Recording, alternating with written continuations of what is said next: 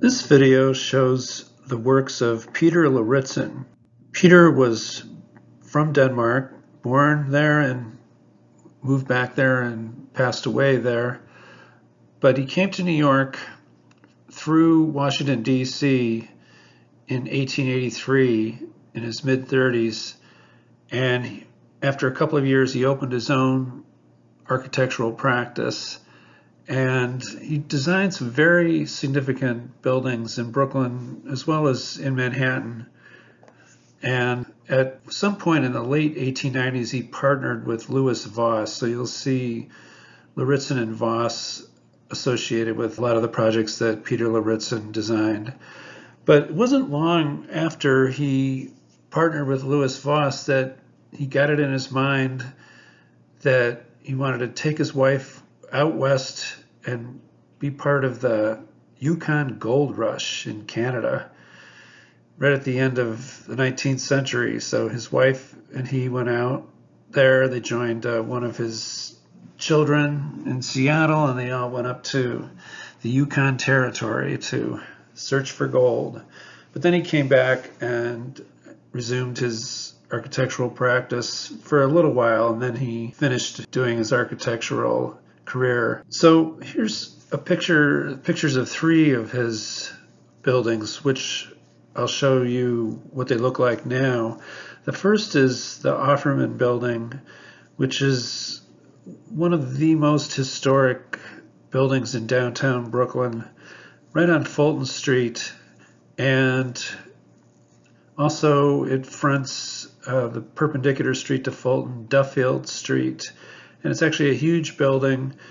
It was designed to be a department store. It was actually S. Wexler and Sons for a short while, and then it became Martin's department store for 55 years, and that was a well-known store, and people who worked there still remember it fondly as being a great place to work, where the workers were treated correctly and everything.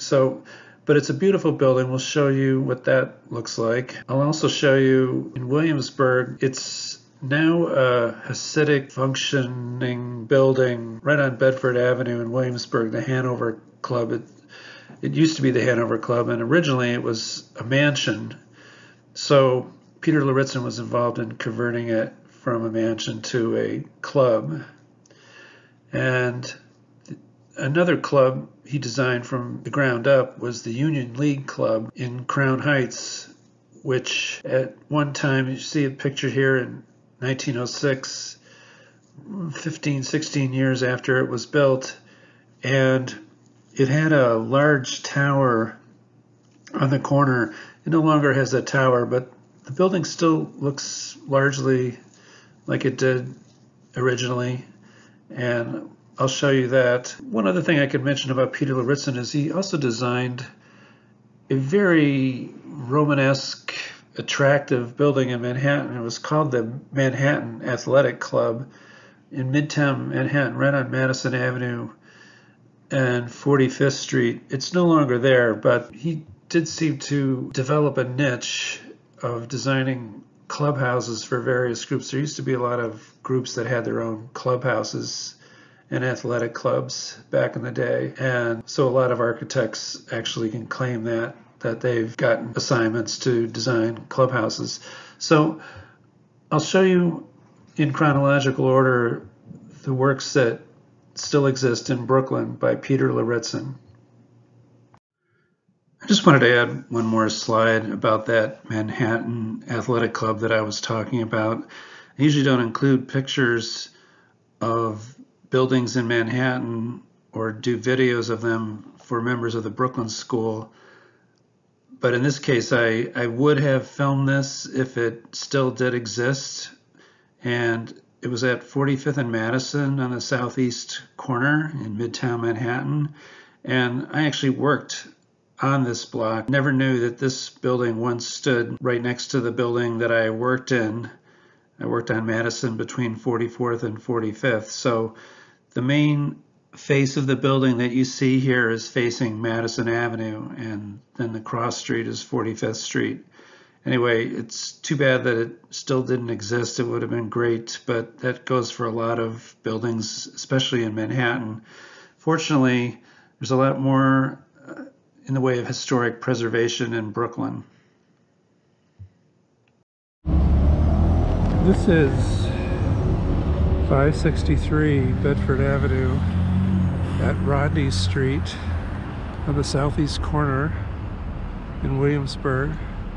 It was originally the Hawley Mansion, then it became the Hanover Club, and now it's, I have to get my translation out, something Hasidic. I'm in a heavily Hasidic part of Williamsburg, Brooklyn. And this building here on the northeast corner is just beautiful. I couldn't help but notice it. I can't get the address, but I'll try to find out who designed that. So, Lauritzen and Voss designed the Hawley Mansion at 563 Bedford, 1875 and then 1891. This is the Union League Club, designed by Peter J. Lauritzen, built in 1889 to 90. Let's take a closer look at it. You can see here it says 1889 Unity Club. It was,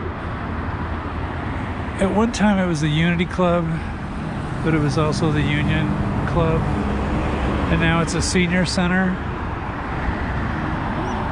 And we're in Grant Square on Rogers Avenue, where Rogers starts and it shoots off from Bedford Avenue. And that's a statue of Ulysses S. Grant that was paid for by the Union League Club. And you can see over the great Romanesque arches that they have here, there's busts of, or bas reliefs of Lincoln and of Grant, and a great balcony type entrance. We're in the Grant Square area of Crown Heights, which is an interesting area with a lot of significant buildings that are featuring, including a kitty corner across the street, the former Chatelaine Hotel by Montrose Morris, who, by the way, was also a member of the Union League Club.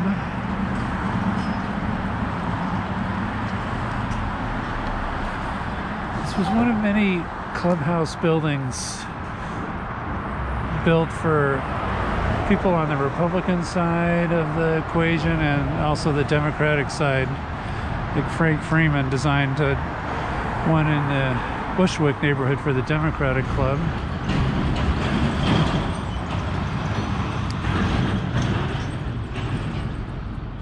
And they would have dinners here, annual Lincoln dinners in honor of Abraham Lincoln.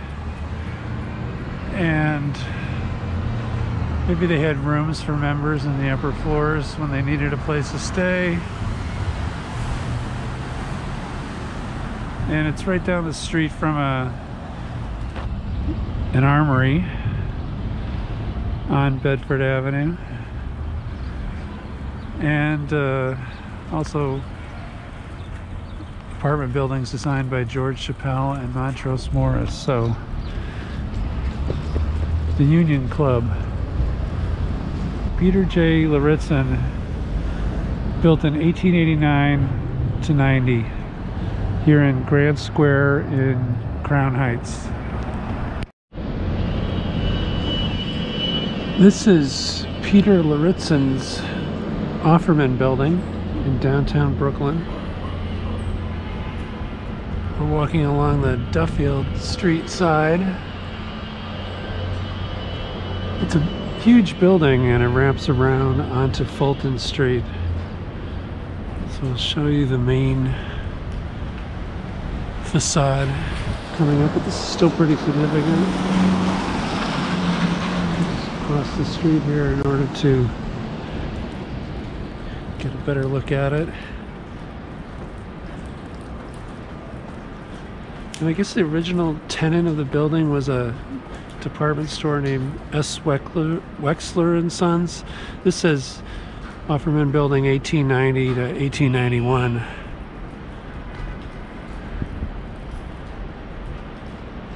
But after S. Wexler and Sons occupied the space, then it became Martin's department store for 55 years.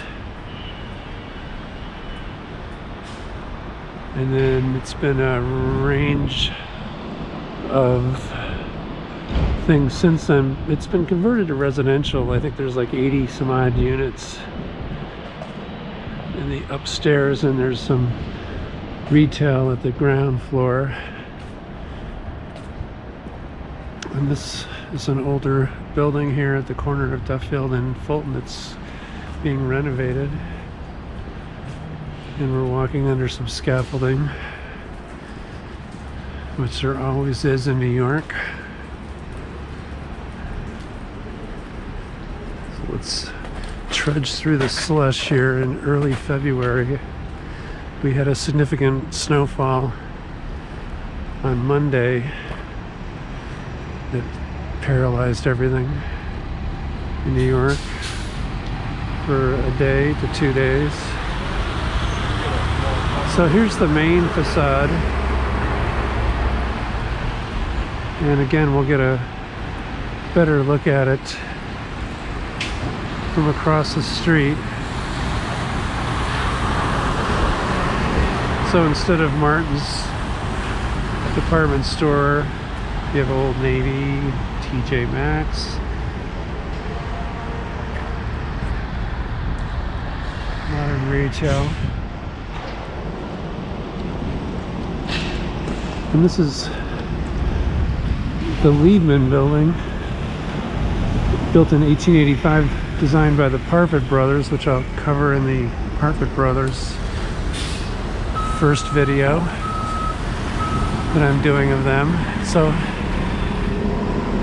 back to the Offerman building. It's fantastic, isn't it? A lot of arches, including the main arch over the main entrance. So the inscription on the side of the building said 1890 to 91. I have that the construction was from 1890 to 93. So this was when Romanesque revival was at its hilt. The Offerman building, Peter J. Lauritzen, downtown Brooklyn. Okay, I've showed all these houses that I'm pointing the camera at on Hancock Street in Bed-Stuy, built in the 1880s, designed by Montrose Morris. This is a real Montrose Morris end of the street, and that's the Kelly Mansion at 247 Hancock Street, designed by Montrose Morris, where Grover Cleveland liked to hang out. But I'm back on this street, and I can't help it looking at the Montrose Morris row houses again. But I'm back on the street to look at a building that wasn't designed by him, right, but it was right across the street from where he lived. And that's by PJ Lauritzen at 239 Hancock. And let's see which one is that. Okay, 237, 239. Right here with the large arch doorway. And it was built in 1891. Beautiful. I wonder what Montrose Morris thought about another architect designing something right across the street from him. I guess he knew he couldn't design everything. Montrose Morris lived, from a couple of reports, he lived here where there's now a vacant house. His house burned down, but his house was twin to this house here on the corner, designed by him at 232.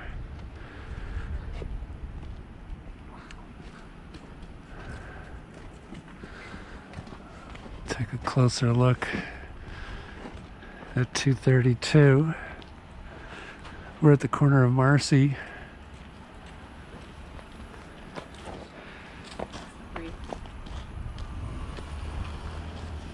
And we've had a lot of snow since the last time I was filming here. Let's take a closer look at PJ Lauritzen's house.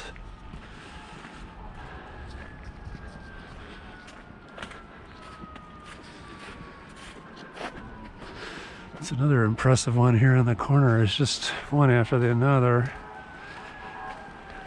Let's look back across the street at Montrose Morris's houses, all the way down to the last arch. So here we are.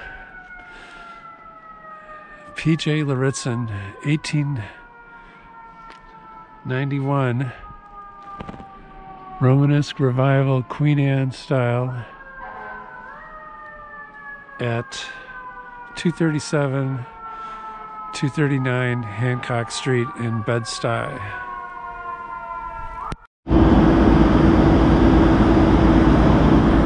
I don't have the year that this firehouse was built. I'm looking on the building for a year, but it was designed by PJ Lauritzen for the Brooklyn Fire Department before Brooklyn merged with New York City in 1898.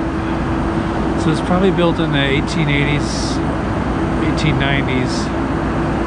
And it's here at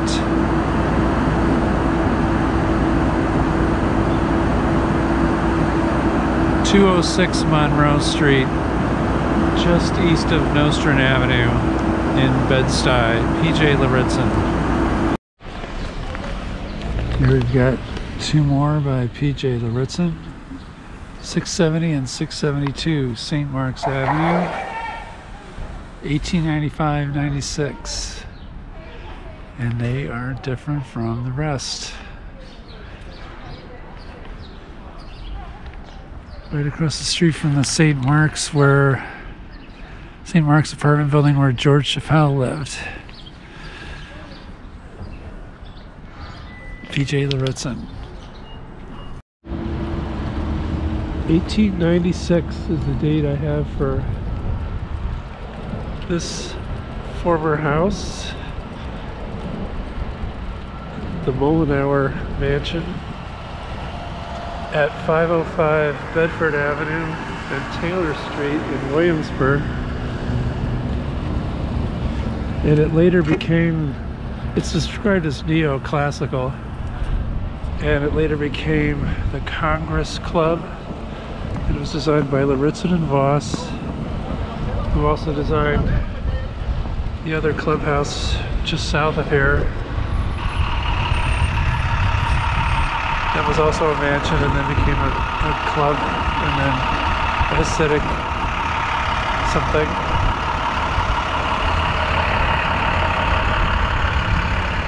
And it's holding its own here on the northeast corner of Bedford and Taylor in Williamsburg. Beautiful building. You can see the Williamsburg Bridge Tower in the distance to the north. And looking back south down to Bedford, Brooklyn's longest north-south street.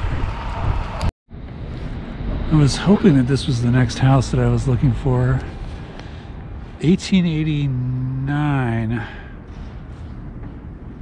1890, PJ Lauritzen, 889 St. Mark's Avenue, between Brooklyn and Kingston Avenues in Crown Heights.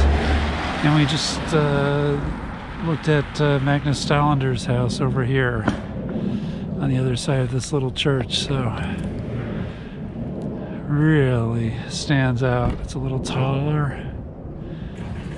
and it's really got some great features, including that balcony on the second floor. Wow. PJ Lauritzen, 1890, 889 St. Mark's Avenue, Crown Heights.